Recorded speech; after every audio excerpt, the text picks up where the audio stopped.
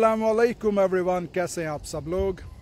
England में चूँकि parks और गार्डन्स को बेसिक वॉक और एक्सरसाइज वगैरह के लिए ओपन कर दिया गया है, लेकिन आप ये डेस्क और बेंच वगैरह देख सकते हैं। सिटिंग एरिया जो है उसको भी ये शीट लगाकर बंद रखा गया है ताकि लोग फजूल ना बैठें। पार्क्स को सिर्फ इस रीज़न से खोला गया है कि आप अपने मेडिकल रीज़न हैं तो आप अपनी जॉगिंग वगैरह या वॉक कर सकें या बेसिक एक्सरसाइज कर सकें, क्योंकि पिछले 1-1.5 माह से लोग जो थे वो घरों में कैद थे।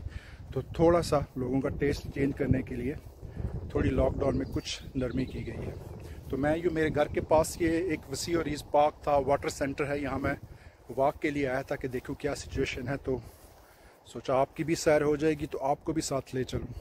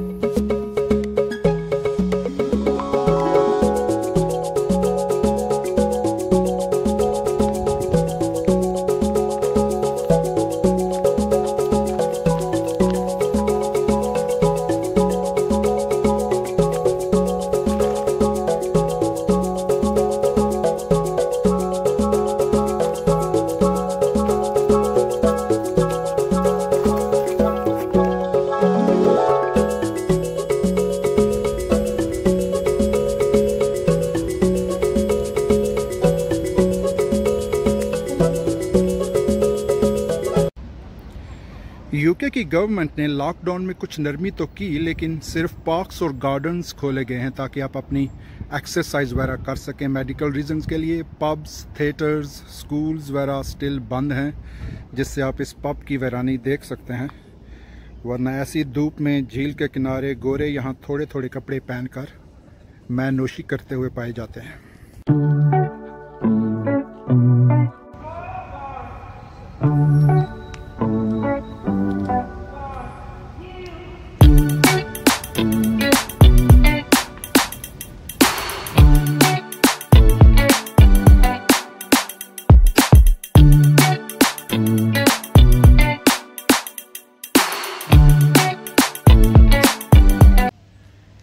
यूनाइटेड किंगडम में बहुत से लोग ऐसे भी हैं जो अपनी रिटायरमेंट के बाद अपने घरों को बेचकर इस तरह की बोट्स ख़रीद लेते हैं और फिर वो अपनी बाकी सारी ज़िंदगी इन बोट्स में ही गुजारते हैं। जगह जगह तैरते फिरते हैं और जिस टाउन में उनका दिल करता है इस तरह बोट्स को पार्क करके खाने पीने की चीज़ें ख़रीद लेते हैं, बोट्स की बेसिक मेंटेनेंस करते हैं और फिर आगे चल पड़ते हैं। क्या बात है भाई। वैसे इस तरह की बोट्स जो हैं वो हॉलीडेज़ के लिए भी मिल जाती हैं। अगर आप इनको 2 या 3 दिन के लिए बुक करें अपने हॉलीडेज़ के लिए तो ये अवेलेबल हैं यहाँ मुख्तलिफ टाउन्स में और विलेजेस में स्पेशली।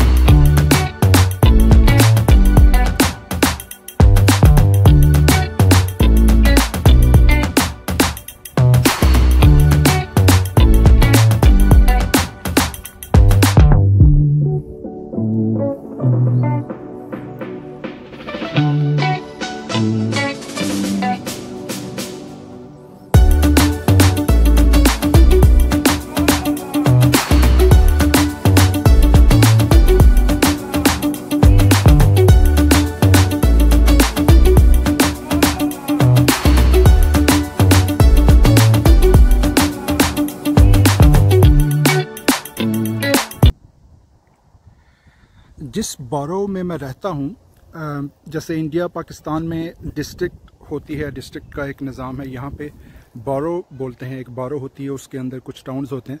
तो जिस टाउन में मैं रहता हूँ मेरे घर से कुछ 10-15 मिनट का वॉकिंग डिस्टेंस है, जिस पे ये एक वसी और एक वाटर पार्क है जिसमें आप हाइकिंग भी कर सकते हैं।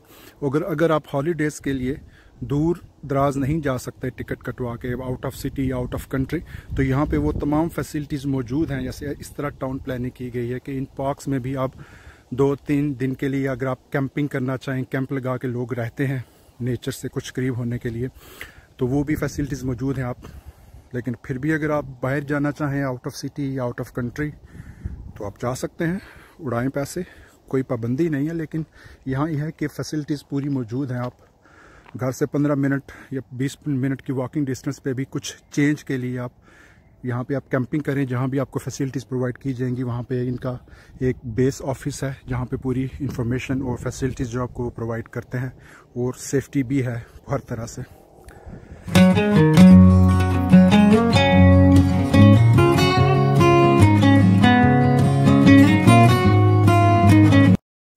आखिर में आप सबसे गुजारिश है कि हमारे चैनल को ज़रूर सब्सक्राइब करें और वीडियो के नीचे कमेंट सेक्शन में अपनी कीमती राय और मशवरों से ज़रूर नवाजें। खुदा आप सबका हामी और नासिर हो।